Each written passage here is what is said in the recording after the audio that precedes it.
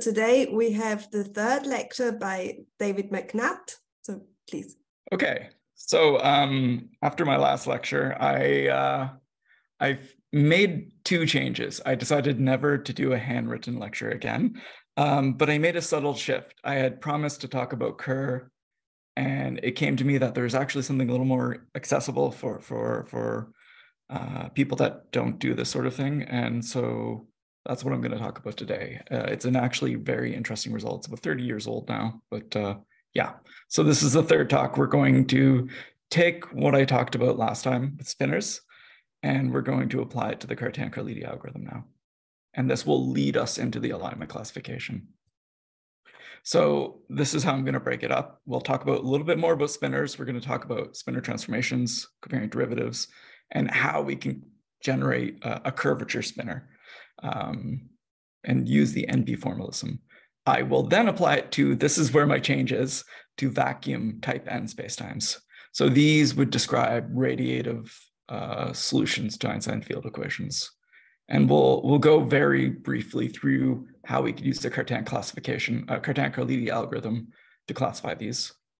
And this will naturally lead us into the alignment classification because we're going to see tensors that don't have a canonical form. Okay, so let's come back to spinners. Now this is nice and handwritten. So we have a spin basis and omicron and iota. We're asking that our symplectic product of the two, or symplectic form, is 1. So they're under this bracket. And under SP1, the transformations we have here are boost and spins. These are my own terminology, but they'll be a little more clear in a second. And then we have translations of, so kind of the way I think about it is a rotation around omicron and a rotation around iota. And when we're doing the Petrov classification of Weil spinners, these are the transformations we're using when we take our principal spinor and aligning it with our spin basis, so omicron or iota in some way. So we can use these transformations to align the spin frame with our Weil spinor, as we've seen before.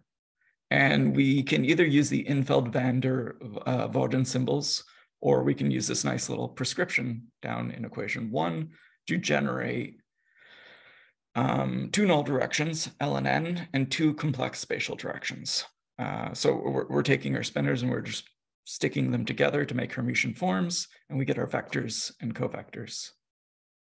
So index up is a vector. Nope, that's a 1 form, and index down is a vector. Again, I want to remind you that here it's very different from what I normally use. I use negative plus plus plus. Here the signature is switched to go with what Newman and Penrose talk about. So this would be plus minus minus minus, and this can be encapsulated into the way the metric is diagonalized. And if we take our transformations from the spinor world and bring it over to the vector world, we have exactly what I would call a boost and a spin. So we're boosting in the null directions with the magnitude of lambda, and we're rotating our complex plane with theta. So this would be their normal rotations. But there's a factor of 2. And those rotations around omicron and iota become null rotations about L and N. So these leave the metric invariant. This is the Lorentz transformations, or SO13, the connected part. So these are the corresponding transformations we'd actually work with if we wanted to do the Petrov classification for the Weil tensor. Not the most pleasant way to work with it. In fact, spinners are preferable, but we can do this, and people do prefer it sometimes. So I really want to just start out with this and put it into the foreground. But now I'm going to actually go on and talk about how we can differentiate spinners. So we have a recipe. We want to differentiate a spinor. And if we have some spinners, so here phi, theta, and psi are spinor fields, we're going to ask that theta and phi have the same valence.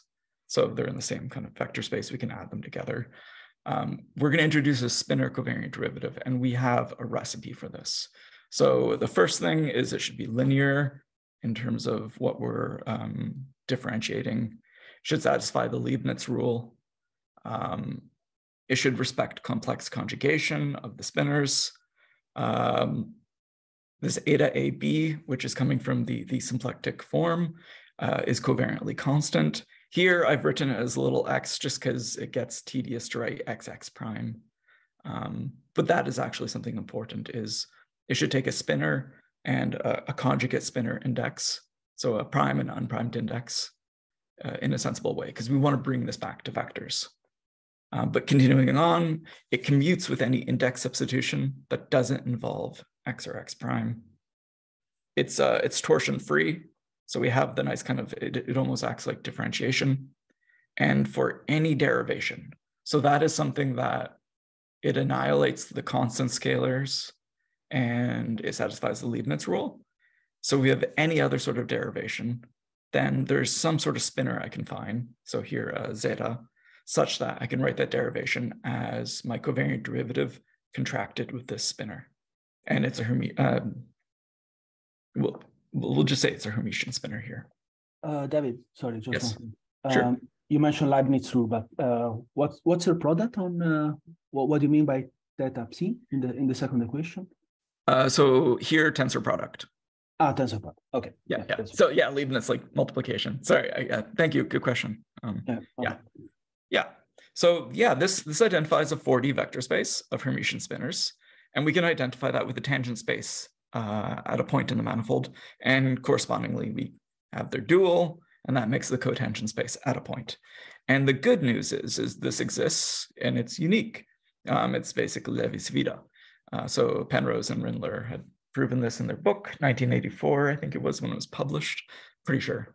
And this can be found in section 4.4. It's dense, so that's all I'm going to say about it. So we have a derivative, and I want to go and make a little detour into frame fields so that I have a nice analogy. So a frame field or a tetrad is one way to compute the curvature tensor. It's one of my favorite ways. But what we're going to do is introduce a tetrad of vectors, and here I is, we're labeling the covectors or vectors, and A is just some arbitrary basis. And for a tetrad of vectors, we have a Wielben. We can also have a dual. So this would be a basis of covectors. And because it's dual, we have this equation that if we contract our I and J indices, in this case I, we get a delta AB. So the identity matrix, they're inverses of each other. And instead of Levi's Vita or like the Christoffel symbols, we're going to formulate this in terms of the Ricci rotation coefficients.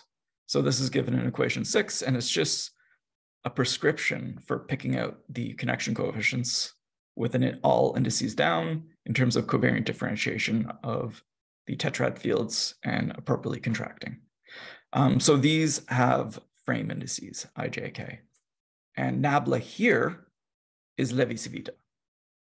And we can do further. We have the Ricci identity, given in equation 7. And what I like about these identities is we can replace each A, B, C, D with capital A prime, and bring this over to the spinor world. So what we're going to do is introduce spinor dyads. So this is an epsilon IA. Capital I is going to be our chosen frame basis. Capital A will be some arbitrary basis that we're working with. Appropriately, up or down, it doesn't matter. So for example, here, I'm going to say 0 is Omicron, 1 is iota, and we again have some sort of like dual product. They're dual to each other, so their inner product in this way gives us something that it looks like epsilon, but it's delta in this form. And so we have the spinor Ricci rotation coefficients. And we've just taken our form. The connection we have, it is Levi's Vita, but it's now a spinor connection. And we've just replaced our letters with capital letters in pairs. And with, it looks ugly, and it is, but we'll make it a little nicer here. But we can compute the curvature tensor using this formalism. So in the first equation, we've kind of taken our analogy from tetrads and brought it over to the spinor world. And we can expand this out. So what we have is this last identity. Here, CC means complex conjugate.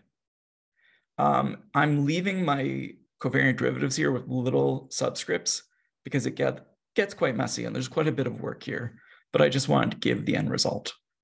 So what we have is the curvature spinor with all of its indices. So that's 4 primed indices, 4 unprimed indices, can be written in this form. So there's some sort of complex number plus its complex conjugate because we would like it to be Hermitian. And here we have the D'Alembert or D'Alembert operator. And here it's complex. So we also have a complex conjugate. So in primed indices. And it's just a symmetrization and summation over here for the one with the unprimed indices, we're summing over the primed indices. And for this quantity with primed indices, we're summing over the unprimed indices. So again, it looks terrible because it is, but we can make this a little easier and bring it back to what we know in GR. So the first term is symmetric in C and D, and it's symmetric in A and B. It takes a little more work to show it's symmetric in A and B, but it can be done. And so we have our lemma from before that says if we have 2 indices, we can always write that as some sort of symmetric product minus a trace term. And here, this term, the very first term, can actually be written as the Weil spinor, as we saw before, and then this quantity lambda, which is a scalar. So here we can actually even define it even better in equation 11, where we have a formal definition of the the Weil spinor and some sort of scalar that's coming from contractions of this. Now, that's the good news. The bad news is the other piece can't be written in this way. We can't quite exploit the lemma in the same way. And that's because it has 2 primed indices and 2 unprimed indices. And this thing I'll talk about on the next slide, but the best we can do is write it like this. And in very certain cases, can it kind of be broken apart into primed and unprimed quantities that we can work with individually.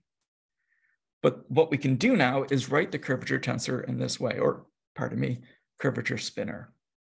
And we have psi, the Weil spinor. We have this quantity, a scalar. It will be proportional to the Ricci scalar. And then we have this piece, and then complex conjugates. And we're going to use our analogy to differential geometry, to vectors here to actually relate some things. So this thing can be related back to the curvature tensor. And we have the Bianchi identities for the curvature tensor when we're using the Levi-Civita connection. And using that, we can actually show that, well, lambda here is real valued. And whatever this phi spinor is, it is Hermitian. And if we contract 2 indices, we have kind of the Ricci spinor. That's perfectly okay to say. But we recover that lambda here is proportional to the Ricci scalar. And phi is actually the trace-free Ricci tensor. So that's okay. We know what those quantities are. We have the Weil spinor, which gives us the Weil tensor in a sensible way. So we already have a dictionary between these 2 words, these 2 quantities. Finally, we have maybe the most important part for us, the differential Bianchi identities. And here we can relate them into spinorial quantities in a very nasty way. Well, I've had to work with these. I don't like them. I prefer the vector quantities. These are rather clunky. Working in this way, one has to keep track of A and B's and C's and D's and primed indices. It can be quite tricky to work with. What is more natural to do is to go to a chosen spin dyad and then make an appropriate Newman-Penrose frame. So we're going to do that. This is the Newman-Penrose formalism. So what we're going to do is rewrite all of our quantities using a particular Newman-Penrose frame and associated derivatives. So for each L, N, M, and oh goodness, it didn't quite register. So delta here is a complex derivative, and its conjugate would also could be written here in equation 19. I must have missed that. But we can go to the Ricci rotation coefficients, spinorial or vectorial. And here in equation 20, we get a nice little transcription between the two. So here in the first line, we have the spinorial Ricci rotation coefficients. And the next row, we have the vectorial versions of these. And what we're doing here is with nabla b, we're replacing it with either d delta, lowercase delta, or lowercase delta bar. And that would be contracting our b index with L, N, M, or M bar. And so we have 24 complex quantities here. They're very nice symbols to keep track of, just some Greek letters. These are known as the NP spin coefficients. And we could also, because we have a torsion-free connection, write down the commutators of the derivations of d capital delta, little delta, and little delta bar. I won't show them here, but we can write them in terms of the spin coefficients. And we have this list of guys. So here we're actually writing down the components of the trace-Ricci tensor or spinner. And that here we're just keeping track of how many iotas we have. So whether primed or unprimed, that's why we have two subscripts in phi here. And so phi 0, 0 means we have no omicrons whatsoever. Phi 1, 1 means we have iota unprimed and iota primed, its conjugate, and so on. And similarly, we have the Weyl spinner components. And in an appropriate way, we can also say that these are the components of the Weyl tensor, or rather the self-dual Weyl tensor, which I will give a definition of that in a bit. Now, we could write down the Ricci equations, or as they're commonly called in the Newman-Penrose formalism, the NP field equations, and the Bianchi identities in terms of these quantities. I have made the decision not to, and to instead show you an example and write them down because they become smaller. So what I'm going to do is actually talk about a very large example. This was done by Collins in 1991. We're going to talk about vacuum type n spacetimes. Type here means Petrov type.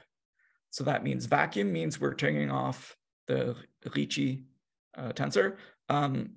Goodness. Lambda should also be 0. That didn't register for some reason. And we're also going to choose a canonical form for our Weyl spinner. So here, because it's Petrov type n, that means we can pick psi 4 as the only non-zero component, and the remaining spinner components are 0. So psi 0, psi 1, psi 2, and psi 3. It's a very simple example that surprisingly is difficult to work with. In fact, I would say that non-vacuum type n spacetimes are easier to work with than vacuum. So we're using a lot of our frame freedom is what I'll call. So we're fixing parameters of SO13 if we're thinking of vectors, or of SB1 if we're thinking of spinners. And all we have left now is boost and spins and a null rotation around omicron. We're going to use our boost and spins to basically fix psi 4 to be 1. So now all of our freedom that's left that we have in choosing our frame is in transformations where omicron is fixed. And this would correspond to null rotations about the L vector. Now, in this case, this is why I picked it. The Bianchi identities become very, very simple. We just have conditions on the spin coefficients. So kappa is 0, sigma is 0, and the spin coefficients epsilon and beta can be written in terms of rho and tau. So this is very nice. This is very simple. unfortunately, the field equations, or the Ricci equations, are a little nasty. And I apologize. This is the only time I've cheated. I took them from Collins' paper, just because they're quite detailed. So the equations here don't quite line up. I apologize for that. But what we have is a set of equations that's in some sense our integrability. So if we have a solution that works, all of these equations are satisfied, and they're in terms of the frame derivatives of the spin coefficients. These can be very useful if you think you have a solution, you can integrate it out and maybe actually find an explicit example of the metric in some sense. People often do this. For example, there is an open question in the Cartan-Karlhede algorithm about upper bounds. So it is possible that you come up with a prescription in the Cartan-Karlhede algorithm. It says, okay, these components have to be a certain thing. And I will talk about this a bit more. So you get some sort of prescription for your spin coefficients, your NP curvature scalars. And then the question is does that actually have a valid solution? And you would go to the Bianchi identities and the NP field equations and try to integrate it out to find a solution. This is actually what Kerr did when he found the Kerr black hole. He was just playing around with algebraically special solutions, type D in this case, that's a little different, and integrating out the field equations to find the Kerr black hole. I'm making it sound really easy. It is actually quite a feat, but this is how we would do it, is using this mess of equations. And I will add that this is in a very special case. This is vacuum. So the Ricci trace-free tensor is 0, lambda is 0, and this is type N. So we only have one component of the Weil tensor or Weil spinner. And they become quite worse if we look at full generality. Okay. Now, there are some famous classes within this. So in the type N subclasses, vacuum type N, I really want to be clear here. We have the PP wave metrics. So these are the plane parallel waves.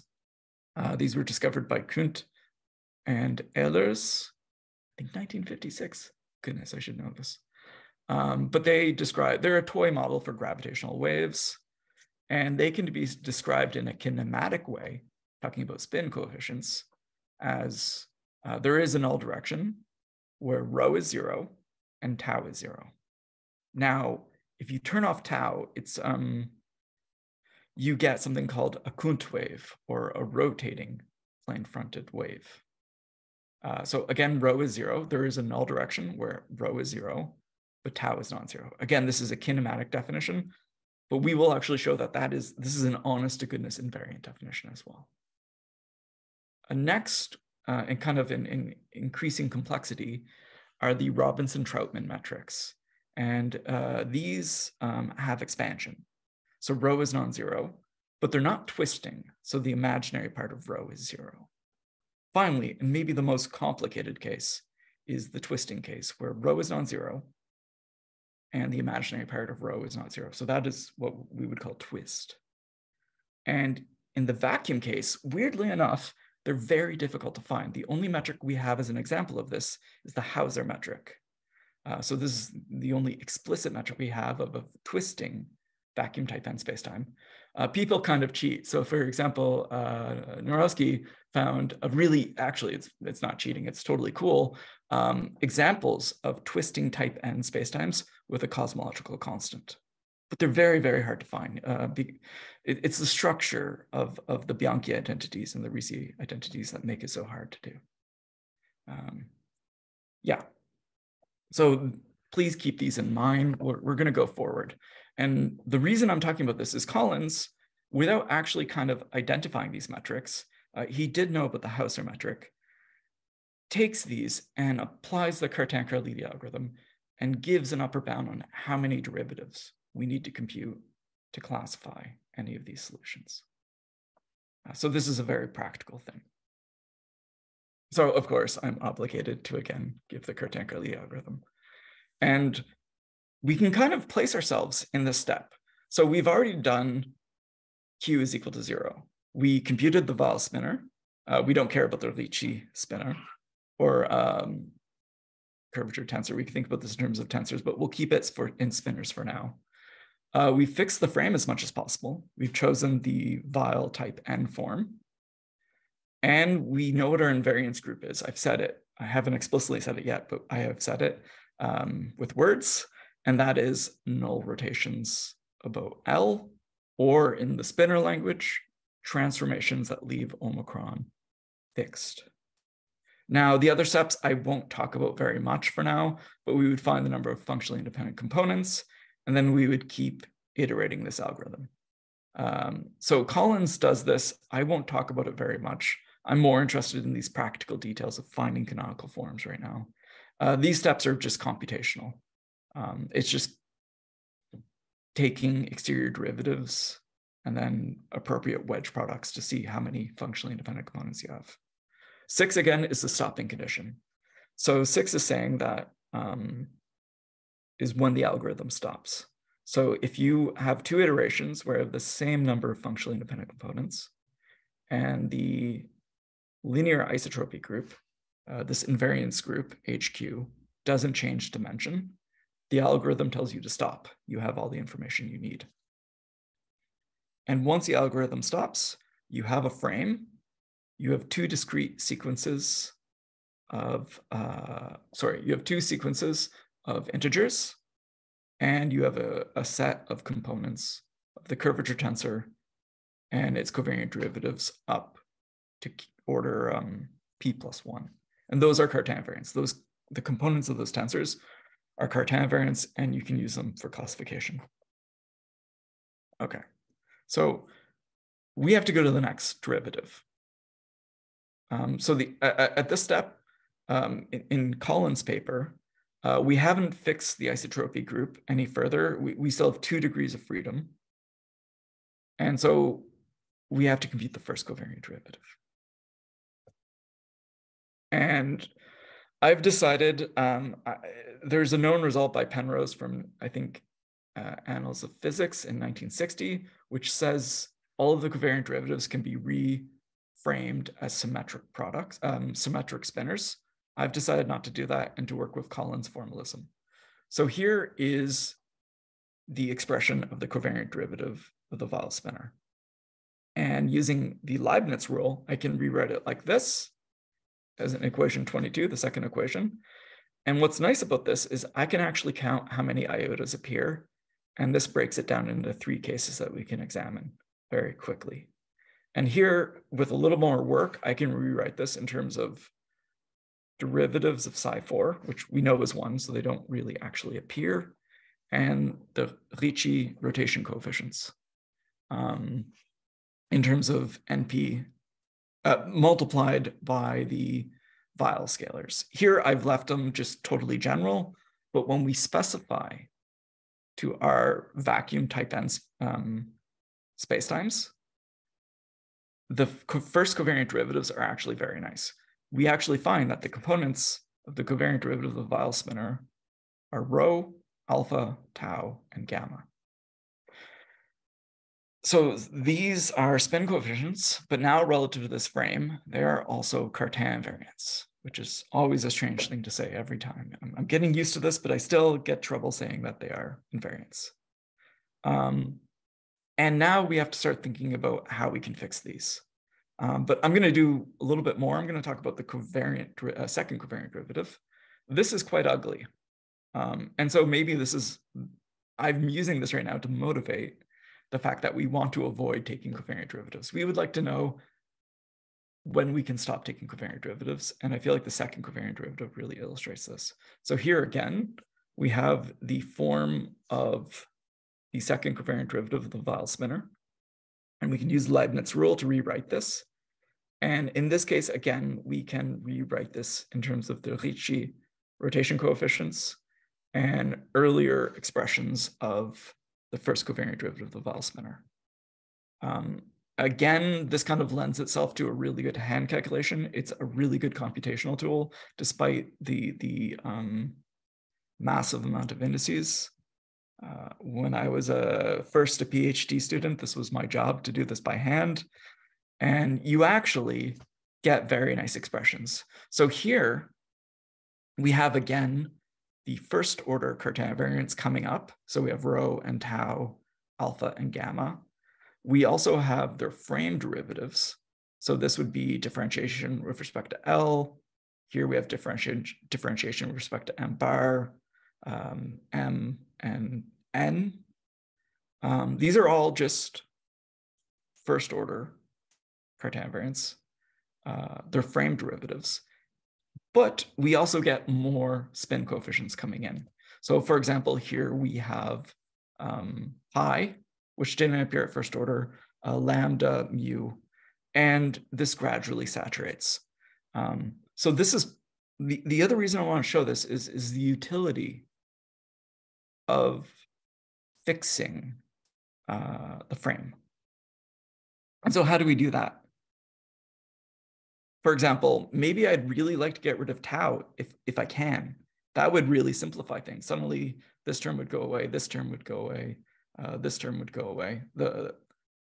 So 3, 0 prime. Anyway, I'll just use my cursor instead of listing off the indices. So it would be really good if we could use our remaining frame freedom to simplify this, because suddenly all of these equations could take a simpler form.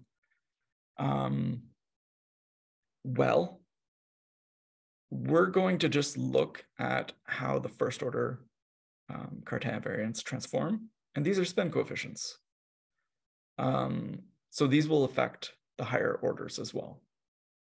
So at 0th order, we have already exhausted most of our frame freedom. We only have here in equation 29, transformations that leave Omicron invariant. So this leaves our type n condition unchanged. If we do this transformation, psi 0 up to psi 3 are still 0. Psi 4 is still 1, and nothing changes. And the effect of this transformation on the, let's say, first order spin coefficients is nothing happens to rho. Alpha is now a linear equation in terms of our B parameter, the null rotation parameter, times rho. Similarly, tau is. And we have, goodness, this A should be a B, I apologize. A quadratic expression in terms of B and its complex conjugate. So we can use these, right? We can actually simplify this. And this is what Colin did. Collins, looked at all the possible cases. So for example, we see that if rho is 0, suddenly we can no longer fix alpha or tau, and we're only left with playing around with gamma. And so he examined each of these cases, and he played the game of, okay, well, let me say that there are 2 functionally independent invariants or 3 functionally independent invariants. So he took, I'm apologizing here, but I'm going to scroll back a bit. He took this algorithm and he essentially traced out the worst cases. So the worst cases would be where the number of functionally independent invariants don't come in for a long time. So perhaps at 0th order, we have 1 functionally independent invariant, and we can't fix our isotropy. I'm sorry, I'm kind of detouring here. I don't want to say too much, but he's using the Cartan-Karlhede algorithm and what he knows about just the transformation rules of the vacuum type n solutions. And what he finds is actually very interesting. Maybe for me, because this is what the last topic of my PhD thesis was on. But he comes up with 5 classes. So in the first class here, type I, we have the Robinson-Troutman solutions. We have the Hauser metrics, the type n vacuum spacetimes with twist, all live in case I. In the next 2, 2a and 2b, we have PP waves, because tau is non-zero, but rho is 0. And type 2b is the plane parallel, the homogeneous plane waves. So these are very, very simple toy models. And then finally, we have the Kunt waves that are also broken into 2 subclasses. And again, we're talking about spin coefficients here. We're talking about connection coefficients, but they are actually Cartan invariants in the frame we've chosen.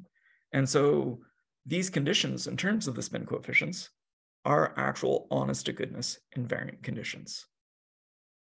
So what he gives is a recipe for how to fix the frame. But here at first order and second order, he's actually talking about spin coefficients and he's not talking about canonical forms. And I'll come back to that. But I think the most important thing is he finds originally that the worst case for an upper bound was in case 3b, where he originally finds that the upper bound is 6. Now, whether spacetimes exist that actually embody that require 6 iterations of the Cartan-Karlhede algorithm was an open question. But in 96, Machamos, Ramos, and Vickers use the GHP formalism. I won't talk about that, unfortunately. Gerok held Penrose formalism. And they gave an upper bound of 5. So they cut it down a bit to just 5 as the worst case. And then myself with Robert Milson and Alan Coley in 2013, we actually showed that the worst case is actually the second nicest case. It only requires 3 covariant derivatives. And we actually showed furthermore, by explicitly integrating out the NP field equations, that the upper bound in 3A, the 3A class, wasn't 5, it was 4, and it was sharp. So we found a unique class of Kunt waves that require 4 covariant derivatives. So this is kind of the strength of the Cartan-Karlhede algorithm, is you can kind of sit down and think about these things kind of symbolically. And then if you're lucky, you can go to the NP field equations and integrate it out and find it. That said, and this is a very open question, over here in case I, we don't know what the upper bound is, if it's 5 in reality. I actually don't think the Robinson-Troutman solutions have been explored at all. So what their upper bound is for the vacuum case, we don't know.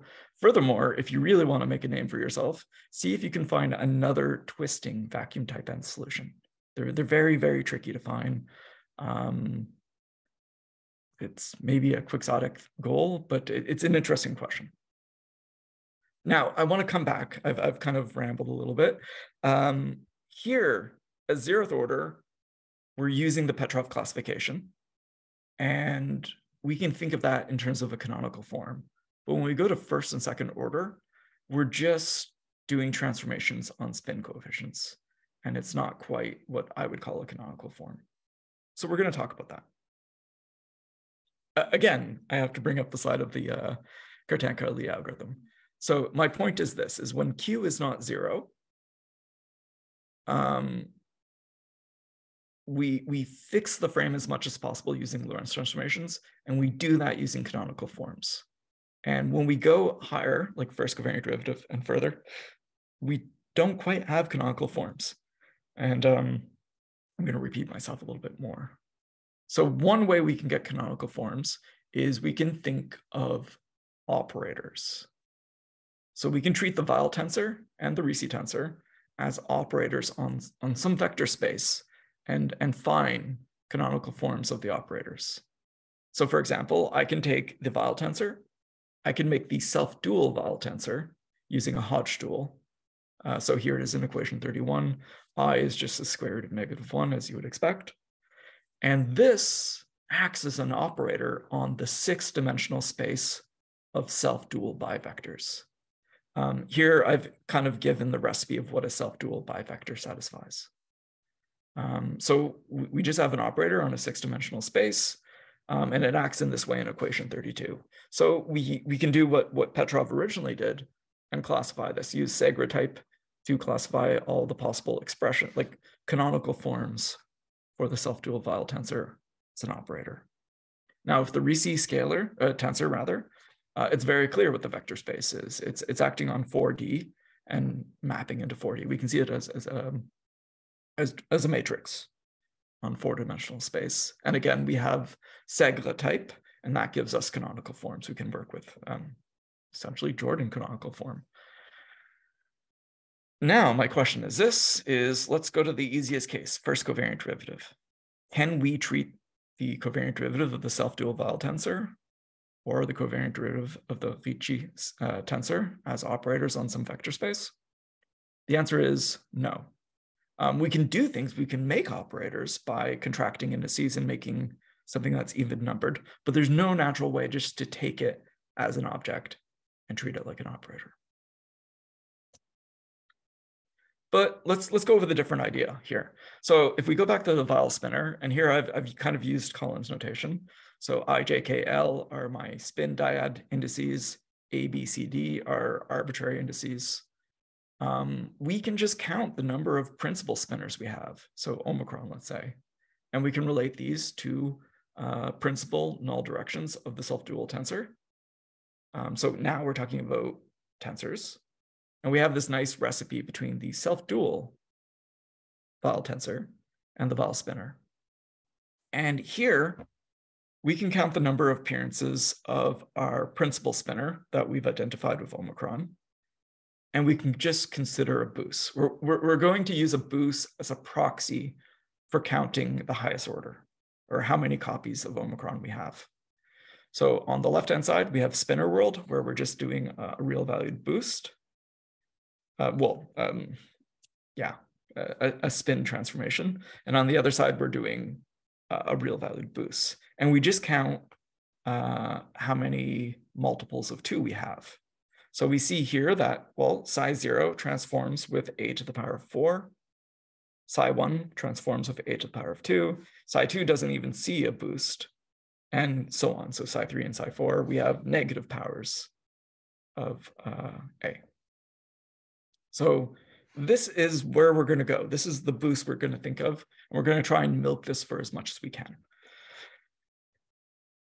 So let's just take an arbitrary tensor. So T here. And we see that under an arbitrary boost, again, lambda should be A, but that's okay. We have lambda to some power with indices. And this quantity is called boost weight. And it's essentially counting the number of L's we have. The number of N's minus the number of L's. Yes, that's exactly it.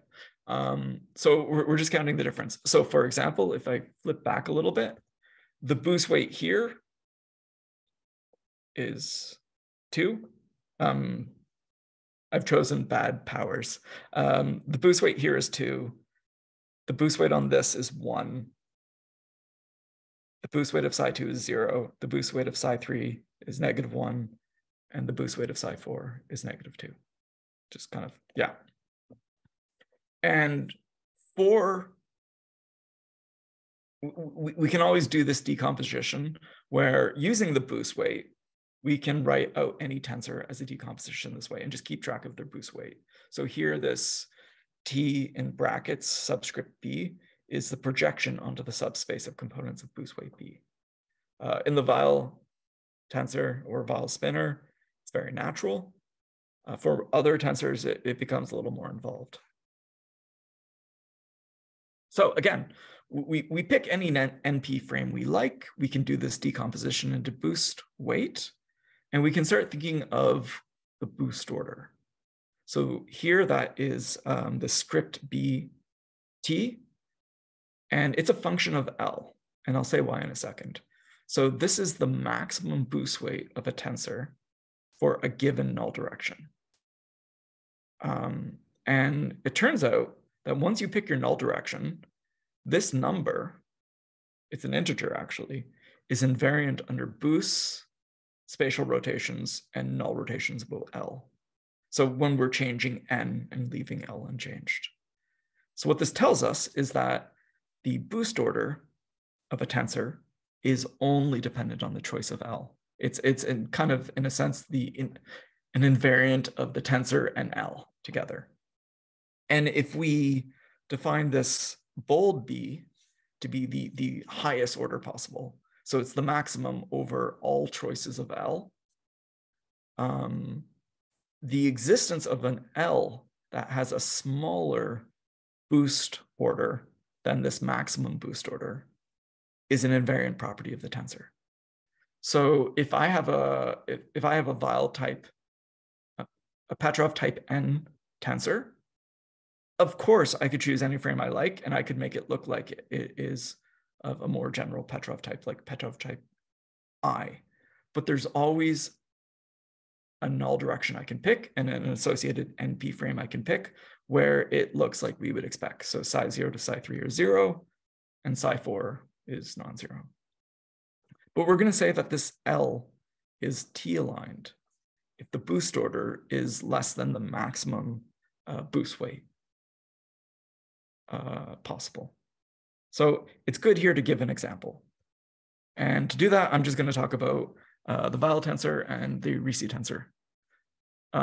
So here we have the boost order as we would expect, as I was talking about earlier. For the Weil tensor, it should be natural at this point from all I've been talking about it. But for the Ricci tensor, we actually have to think about it. And so we have all of these components. And for example, for the boost order 0, we have two components that we have to, or two classes of components we have to keep track of. So these don't see boosts, even though they have an L and N direction. And these are purely spatial, so they don't see boosts either. And just, so here, the highest boost order is 2. We can actually make an alignment classification from this. For the Weil tensor, again, we built this kind of with the Weil tensor in mind. We have the Petrov type. So the alignment types for the Weil tensor or the Ricci tensor here, they both work, are given here in equation 42. So if our boost order is 2, then we have alignment type G. If our boost order is 1, we have alignment type I, and so on. So over here, we see that for Petrov type or alignment type N, we have that the boost order is -2. So we only have psi 4 as the largest quantity. There is some null direction where only psi 4 is non-zero and the rest of the psis are 0.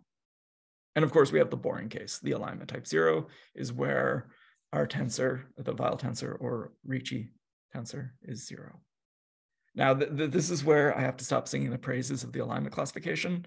It's not, it's a very coarse classification for the Ricci tensor. It's not enough to reproduce the Segre types. And in order to actually get that information, we have to actually analyze the algebro-geometric properties of this equation, which is the highest order term of the Ricci tensor under a null transformation about n. And so we actually have to do a little bit of algebraic geometry, which is very crude, talking about polynomials, but we still have to do it. So, but that can be done actually in the paper that I cite for the alignment classifications. They do talk about this.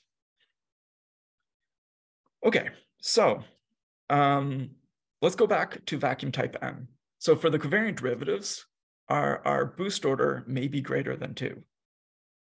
Our maximum boost order or boost weight may be greater than 2, pardon me, but alignment types are still actually applicable sometimes. Here I've given you an example where they're not applicable. So I've written down the boost order for each of the components of the first covariant derivative of the Weil tensor in the vacuum type n spacetimes.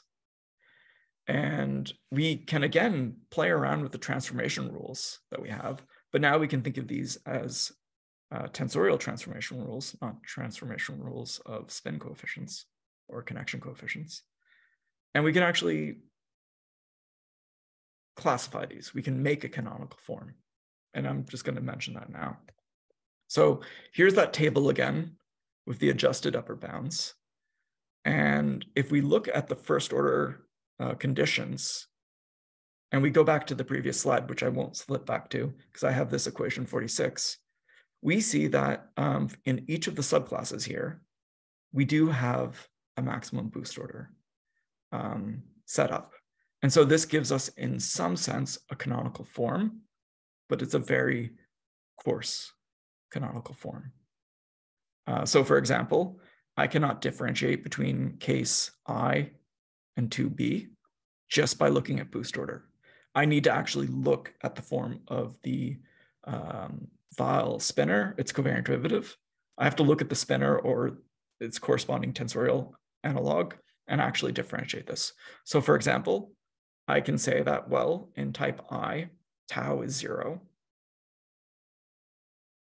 Oh, actually, over here in type 2b. Okay, my point is this. This was a bad choice. I should have went with 3a and 3b.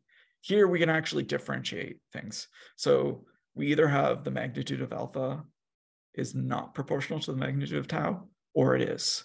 And that would have an effect on the form of the tensor.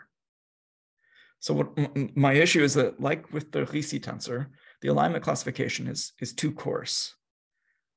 To get something finer, we actually have to add additional geometric conditions. So one idea is to include the spin decomposition. So we start considering spin transformations on the spatial part, and that could allow us to classify this even better.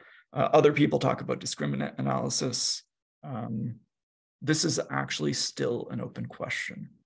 So this is of interest not just in 4 dimensions, but in higher dimensions as well. There's actually a very strong interest in higher dimensional classification because it becomes a lot harder, for example, to do a null rotation and actually solve it. Okay, so just a little bit more. These are the references that I wanted to include. So I've talked about Colin's paper, my own. Here, the 2005 Milson-Coley-Pravdovos paper is a very good summary of the alignment classification. And then finally, Ramos and Vickel's 96 paper that introduces this GHB formalism and applies it to type N vacuum solutions. Okay, well, that's me. So thank you for your attention. I really appreciate everyone coming and seeing this talk.